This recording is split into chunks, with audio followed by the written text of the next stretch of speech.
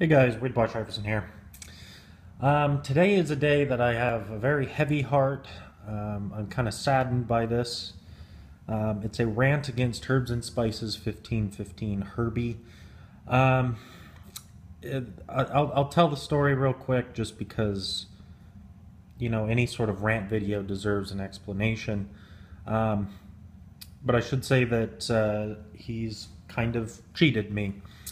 And what I mean by that is that we both went to nationals and we were able to meet up for a couple of the days.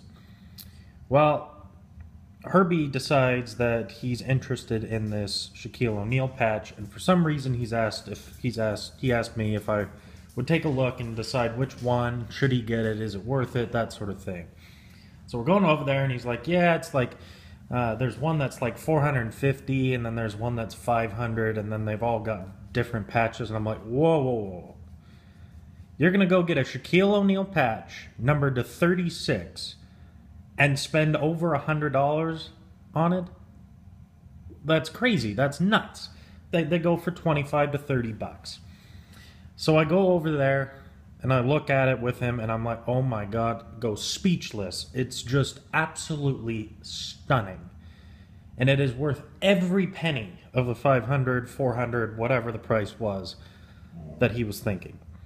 So, you know, amongst the show, you know, we're busting boxes, looking at different booths, and then we come back like 3 or 4 times because he's still thinking about it, and so I'm coming back and I'm looking at it and I'm looking at it. Pretty soon I realize that he's like 2 booths down looking at something else, and I'm still staring at this stupid Shaquille O'Neal card. Finally, he decides to pick one up. He gets it. He's really excited. He shows it off on YouTube, and then I'm left, still looking and looking at the other 2 that are remaining. And suffice to say that on the final day, I decide, you know what, I'm going to go get it. So I start walking over there, and the dealer's left. He's gone. So be it. I was kind of thankful for that because this is a $500 card that's not in my PC. Sure enough, one shows up on the bay, and it is a doozy. So, because Herbie made me stare at these for like 2 hours at the show, I got kind of addicted to it. So here it is, from 1213 Immaculate Collection, numbered 10 out of 36, Shaquille O'Neal logos, bam.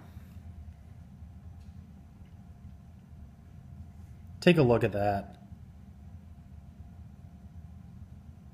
So for those of you that are wondering, this is from the 1994 NBA, or 1993, one of the 2, NBA All-Star game used. This is only his 2nd All-Star game. And actually, I can turn it for you. This is the corner of the 2 in number 32, and this is the S from All-Stars. And I believe this is one of the very few patches that actually has a piece of the number patch and also part of kind of that paint patch.